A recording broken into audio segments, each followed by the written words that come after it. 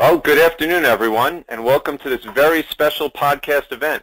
For those that don't know me, I'm Andy Hoffman, Marketing Director of Miles Franklin Precious Metals in our 27th year in business. Well, it's been 15 months since the Miles Franklin All-Star Silver Panel webinar, which you can find at milesfranklin.com or via Google, on which David Morgan, Steve St. Angelo, Harvey Organ, Bill Holter, and myself discussed the outlook for silver supply, demand, mining, and trading, which for the most part was extremely prescient in its conclusions. By trade, none of us are financial advisors, and thus we did not discuss the perennial $64,000 question of when the silver bull market would recommence, or more aptly put, when the cartel would be defeated. However, our expectations for supply and demand were spot on, and given the damage the cartel has done to the primary silver mining industry and economic mother nature on secondary silver mining from base metal projects, it's highly likely that a perfect storm of exploding demand and declining production is heading our way in the very near term. Frankly, my advice to those listening to this on the internet is the following. Hit pause, go back and listen to the All-Star Silver Panel webinar, which you can find by simply Googling the title, and then come back and listen to today's update. As for today's podcast, given the increasingly tumultuous state of the global economy, financial markets, and geopolitical landscape, in an environment where global silver demand achieved yet another record high in 2015, in the process catalyzing the most acute product shortage the bullion industry has witnessed since 2008, we thought it was a perfect time to ask the experts what they think will transpire in the silver market, and by proxy the gold market in the coming years, as well as, for what it's worth, any thoughts they might have about the very near term. Moreover, having just read David Morgan and Chris Marchese's must-read book, The Silver Manifesto, I wanted to use this forum to highlight its value for those seeking to understand not only the drivers of silver investments, but silver's history, mining, and of course, manipulation. On this call, I will pose myriad diverse questions to our panel of experts regarding all facets of the silver market, including supply, demand, inventories, primary and secondary mining, trading, and the retail bullion industry. You are welcome to type in questions, but in the interest of holding this webinar to roughly an hour's time, I do not anticipate having much time to answer them in this forum. However, any questions we cannot get to here, we promise to personally answer after the webinar is completed. That said, let's start by introducing our expert panel, starting with David Morgan, who, well before I joined the precious metal community in 2002, was one of the world's preeminent silver experts. David operates the silver-investor.com website and has published the Morgan Report for more than 15 years. In my view, one of the best subscription-based websites in the precious metals arena. Next, we have Chris Marchese, the Morgan Report's Chief Equity and Economic Analyst, co-author of the Silver Manifesto, and co-founder of the America's Great Awakening website.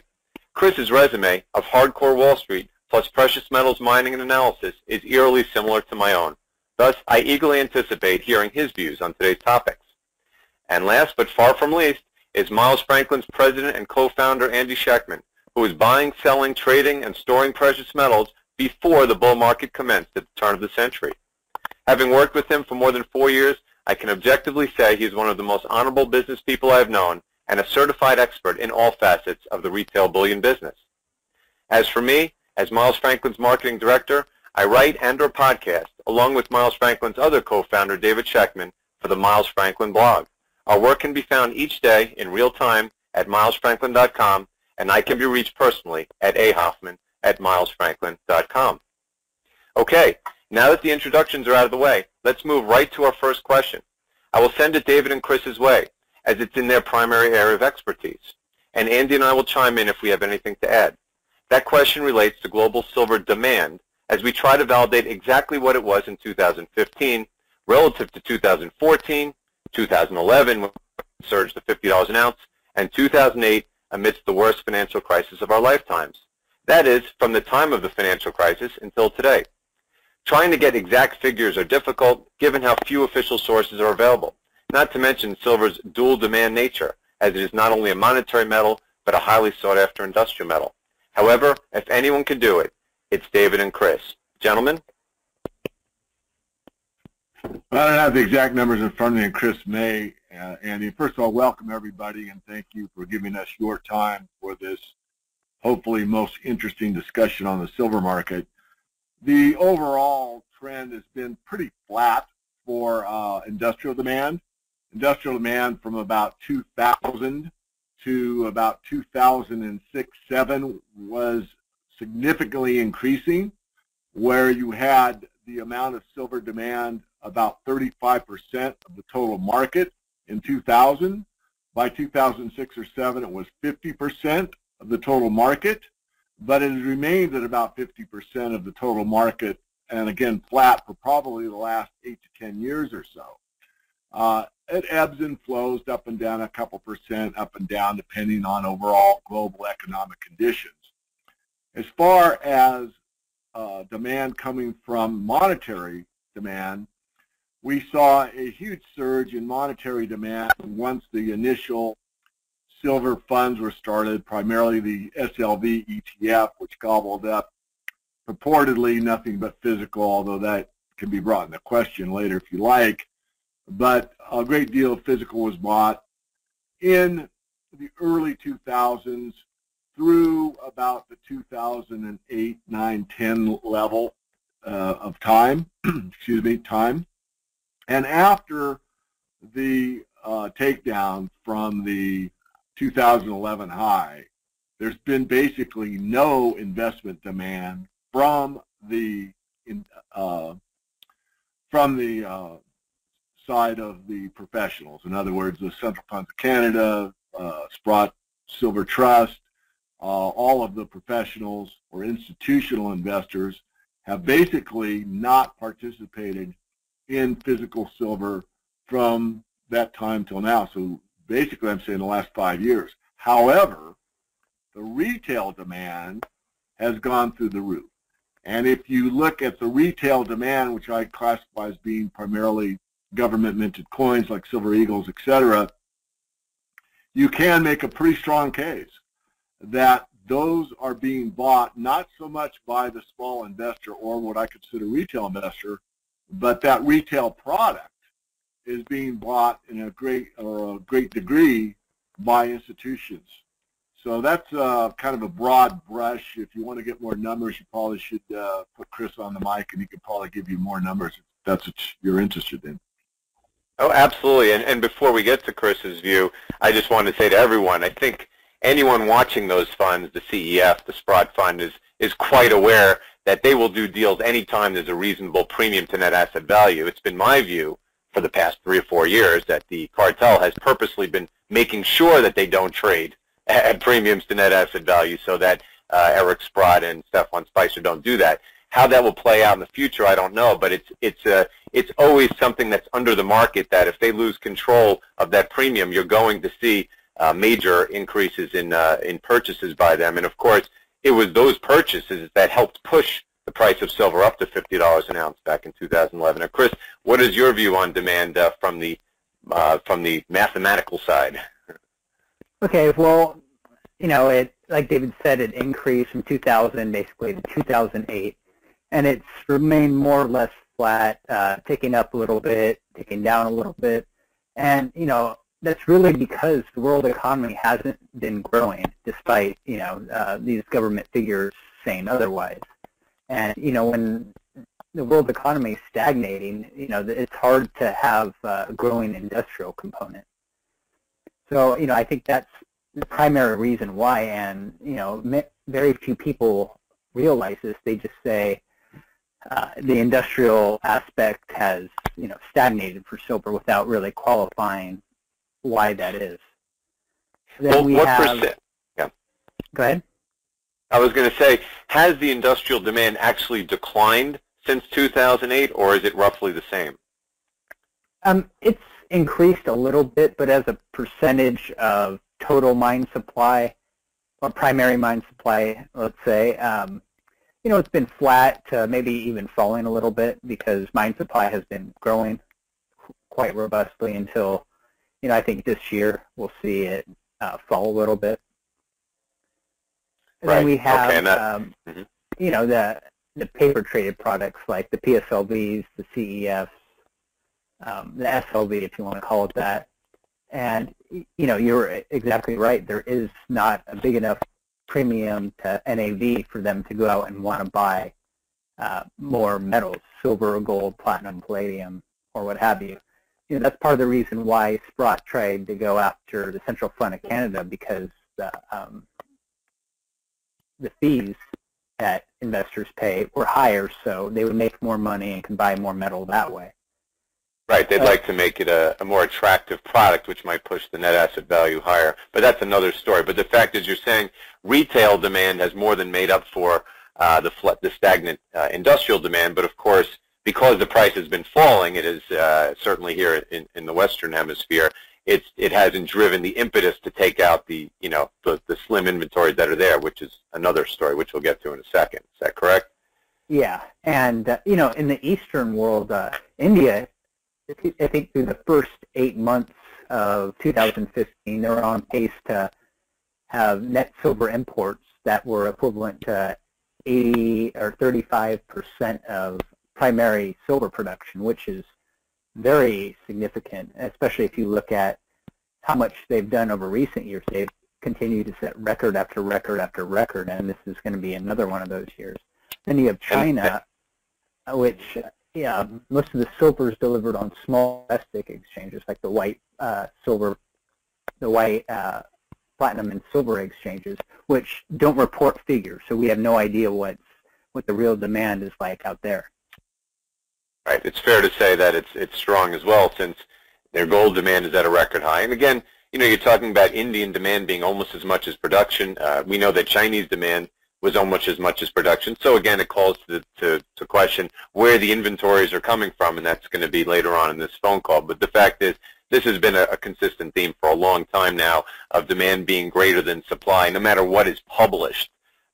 Just by looking at numbers such as from China and India, it's pretty clear that that inventories are being drawn from somewhere, and I think it's pretty clear there's not that much inventory out there. So that's an accident waiting to happen. So let's move on next to the supply side of the equation. New mining production is obviously the largest source of supply, but scrap and other factors play into the equation as well. Moreover, a point emphasized strongly on the All-Star Silver Panel webinar, as well as several hundred articles, is that unlike gold, which is principally mined by primary gold miners, between 50 and 70% of silver production is the byproduct of copper, lead, and zinc mines. On the Silver Panel webinar in October 2014, we cumulatively opined that the collapse in global economy we all anticipated, which has decidedly come to fruition, could catalyze imploding base metal prices, which also has decidedly occurred, and subsequently mine closures, capex reductions, M&A, and numerous other factors that cumulatively could yield dramatic silver production declines.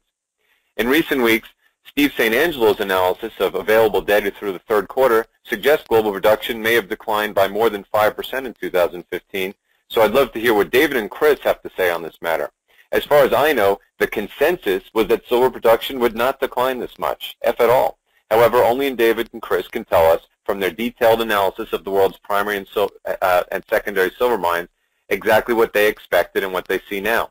To that end, in recent weeks, nearly all reporting primary silver miners have forecast flat to declining production for 2016, whilst production of the world's largest silver mining nation, Mexico, was reported to have actually declined in 2015, while in the U.S., production plunged by a whopping 19% in both September and October. In other words, highly ominous trends, to say the least. Gentlemen, when all is said and done, where do you think 2015 silver production ended up relative to 2014? And given the current state of the mining industry, as well as gold, silver, copper, lead, and zinc prices, what is your base case scenario for 2016 and beyond? A question, I might add, that all recognize to be subject to numerous, as yet unknowable and unpredictable factors. David, Chris? Yeah, I'll take this one to start, and Chris can fill in the broad brush again. Definitely probably the most important question for anybody that really wants to understand the silver market. So I'm going to take you back in time, and I'm going to bring you to what you asked in 2015 and 16. I'm going to compare 2015 to 2014. First of all, there's been the word shortage used in the silver market probably too often, and I don't want to play word games or semantics, but here's the deal. If you go from 1999 to and through inclusive 2006 or 2005, depending whether you use the Silver Institute study or CPM study, we were in a deficit. Now, you can call a deficit a shortage if you want. I don't care. I'm going to use the word deficit to distinguish it from the word shortage. And a deficit meant that the total demand was greater than what the supply was, but the amount of silver that was lacking was made up from above ground supplies. So in 1999, the above ground silver supply was roughly 2 billion ounces in silver form, which means 1,000-ounce bars. For all practical purposes, commercial bars. I'm not talking about tea sets, I'm not talking about jewelry, and I'm not talking about silverware. I'm talking about the silver market. The silver market is determined by commercial bars. That's what sets the price. So from 1999 to 2006, for roughly 16 years approximately, we were eating up supply at 100 million ounces a year. And at that time, we were probably at the lowest silver supply in modern times, at about 500 million ounces. From that time till now, so meaning the last 10 years, we have been on a build of inventory from that 500 million ounces back up to about 2 billion ounces. Now, it's a different 2 billion, and I'll explain that. 1 billion ounces is in commercial bars, and the other billion is in silver rounds, or basically government-minted coins like silver eagles, silver maples, the Austrian Philharmonic, the Lunar Series from Australia, and other government mints, and silver rounds. And we could even throw in the small 10-ounce bars and 100-ounce bars.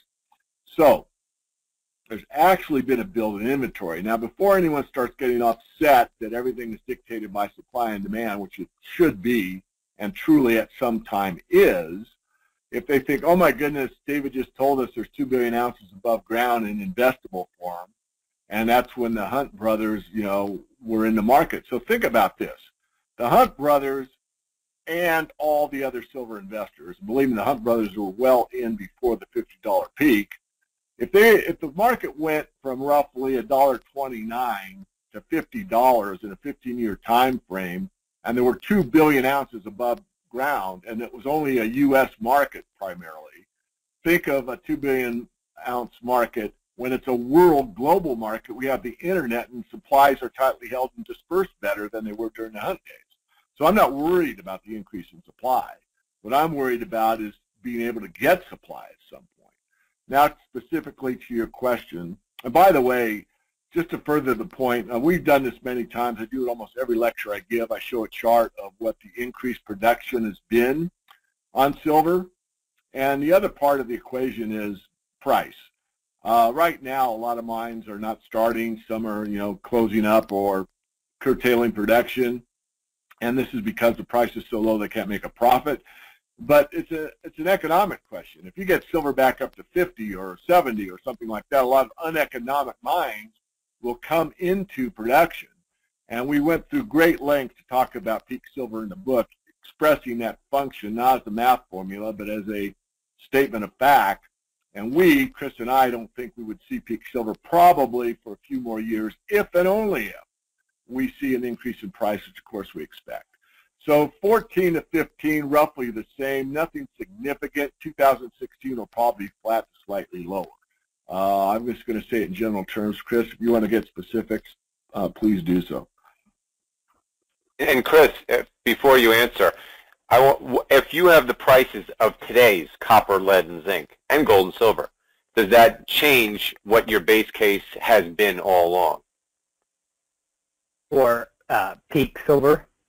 For silver today versus your expectation for 2016, as it's always been, versus has it changed because of the prices that have moved down so rapidly? It's definitely changed, especially if you look at the copper price. Not that copper accounts for, I don't know, about 25% of silver production from primary copper mines. And, these prices around $2, $2.10 a pound, that's not high enough for a lot of primary copper mines to survive for prolonged periods of time. When it comes to primary lead zinc mines, you have two things to think about. There's a lot of primary zinc mines coming offline anyway, just because they are reaching they're becoming fully depleted. And with the low prices, that will cause others to become uneconomic or not economic enough, at least in this environment, so it would be put on care and maintenance or something to that effect.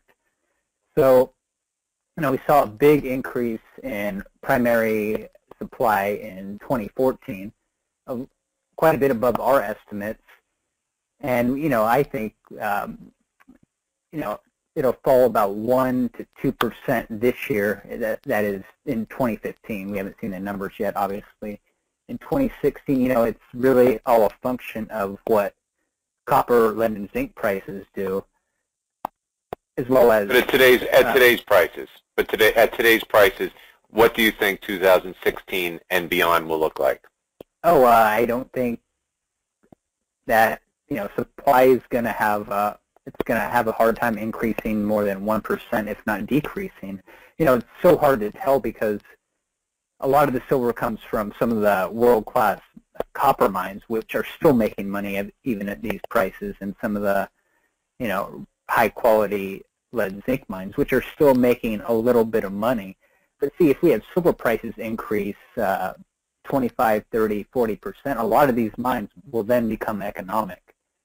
And then you've got the silver in primary gold mines. If gold prices increase, there'll be a lot more silver production from there. It only accounts for about 12 to 14% of primary silver production. But you add all these things up, and it's really so sensitive in terms of the price of the primary commodity to come up with good estimates, really. Well, is there any scenario that silver production could actually materially increase? And given what we expect for demand, it really doesn't matter if silver production is flat, up 5%, 2%. Is there really any scenario in the coming years that could possibly make supply significantly increase in the coming years? Only if the price of silver increases. That's really it. Or the price of a lot of these base metals like copper, for instance. But I don't see how that would happen, given a lot of these mega mines are still being developed because they can make money down here. Right. So I guess it sounds to me, unless you have a dramatic change in prices, that the outlook is probably base case scenario is going to be relatively flat in most scenarios. More or less, yes. Okay. Because that's all we need to establish here. I mean, yes, it's possible that prices collapse further, and copper's $1.50, and zinc and lead are 50 cents, which frankly I believe is a big possibility for what it's worth. But the fact is, given what we all expect for demand and inventories, which we're going to talk about next, the fact that there's really not much impetus out there for supply to do anything except hang around here at best is really all I'm getting to. So on that, let's next go to David and Chris's take on just how much inventory exists above ground, and more importantly, how much is likely available for sale, let alone at today's historically suppressed prices. This is not a new topic for David's readers and listeners, and I'm guessing the simple answer continues to be no more than 2 billion ounces or so, which at today's cartel-suppressed price of $14.50 an ounce is valued at a mere $29 billion, or less than half of what the ECB prints each month, which, putting it into perspective, is about the amount the ECB prints every 12 days, is what I wrote. And now, according to Mario Draghi, they're going to be increasing the amount that they print starting next March. David and Chris, this is actually a three-part question. First, where do you stand on said 2 billion ounce estimate for above-ground physical silver inventories? Second, how much do you think is actually available for sale? And finally, do you believe worldwide inventories have materially changed in the 15 months since our all-star webinar panel? Well, great question. I'll take it. And again, I'll let Chris do more of the details. But yeah, I will stand by the 2 billion ounce number. I will state that all the industrial demand, the professional investment demand is roughly 1 billion. Almost all that is held as commercial bars for investment purposes. And it's been flat, as I said, for almost 5 years. In fact, I gave that chart during my lecture in Vancouver on Monday, a couple days ago, and had not a flood of people, but a couple that were questioning that. Was it really true that, you know, the Stefan Spicers, the Eric Sprotts, the Zurich Continental Bank, these large money managed funds, the Swiss, whatever, have not actually bought any physical commercial bars for investment purposes for the last 5 years? And the answer is yes, they have not. However, as I said earlier, the retail product has been bought significantly, and it remains to be determined whether or not that's you know, retail investors or partially professionals. And I could argue strongly as professionals, and Andy could probably give us their data on that. But my input, and I talked to a lot of the mainstream dealers that are of size, substantial, you know, they sell, you know, millions of dollars on an annual basis of, you know, these type of products. And the retail demand, from what I've heard from various sources, is not that significant, yet you see record sales being taking place throughout the government mintages. So anyway, back on point. No, we haven't seen much of a change in that. And I forget the other part of the question, Andy, if you could just refresh my memory, sorry. Well, it's how much is available for sale. Third quarter of 2015 was almost as bad when it comes to silver. The U.S. Mint and the Canadian Mint both were offline. When they finally did come back online, premiums, my cost on Eagles and Maple Leafs were north of $4 an ounce over the melt value. That's an increase of about 300% in premium, well, 200 for sure. And so I guess the point is this. This industry has a very peculiar habit of, as the price falls, the demand picks up exponentially, and the product all but completely and totally disappears. And which leads me to my comment about David's comment being very thought-provoking. You have to understand something, that the U.S. Mint and the Canadian Mint cannot keep up with demand and are both making north of, I don't know, 50 million silver coins each, 40, 50 million silver coins each per year. And this is happening as the price is getting clobbered, and year over year. And it begs, I guess, to ponder, are the rules and the laws of supply and demand being rewritten as it pertains to this industry, or is something more nefarious happening?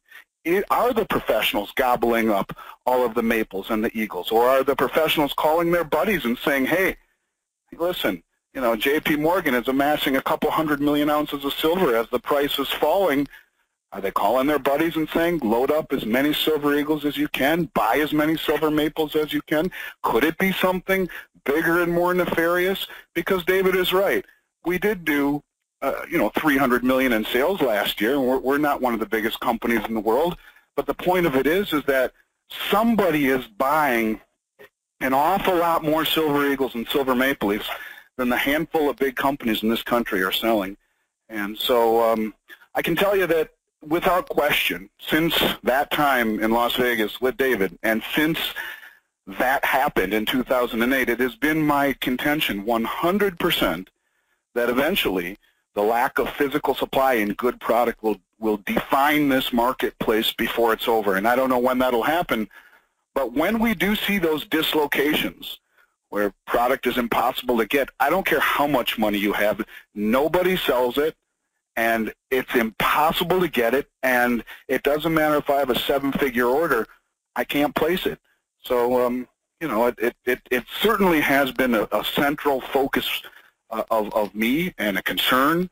And after the third quarter, when we got towards the end of the year and supplies somewhat normalized, we spent as much money as we could loading up on supply, specifically because I just think that there will come a time when getting supply will be all but impossible of good things. So, you know, it's certainly very, very important and central focus here at Miles Franklin. Well, you know, when I go back to when I first started reading GATA back in 2002, which has been my inspiration for my career, or my second career, you know, it's not rocket science here. It was, you know, what Bill Murphy was saying way back when. It all comes down to when the exploding physical demand swamps the supply that's out there. A lot of that supply we don't see. A lot of it is hypothecated. It's leased. But the fact is, everything that we've heard on this call and everything we've seen around us is showing that that supply is just not there. David and Chris just verified again that the supply has not increased materially, and it's not going to anytime soon. The amount of industrial demand has been relatively flat, leaving again this little sliver of actual production available for investment use, and it's a tiny, tiny amount. So just like the overall gold and silver markets are going to be subject over time simply to the force of supply and demand, the same thing goes in, as what David mentioned earlier, the very small, relatively trivial retail business, which has a very, very short supply.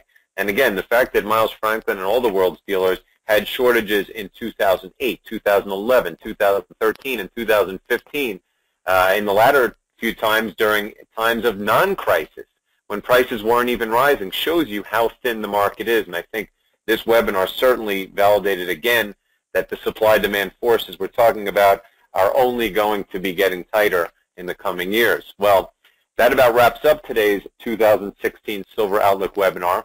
Personally, I believe 2016 on multiple levels will not only be unlike anything any of us have witnessed, but potentially a major inflection point in history.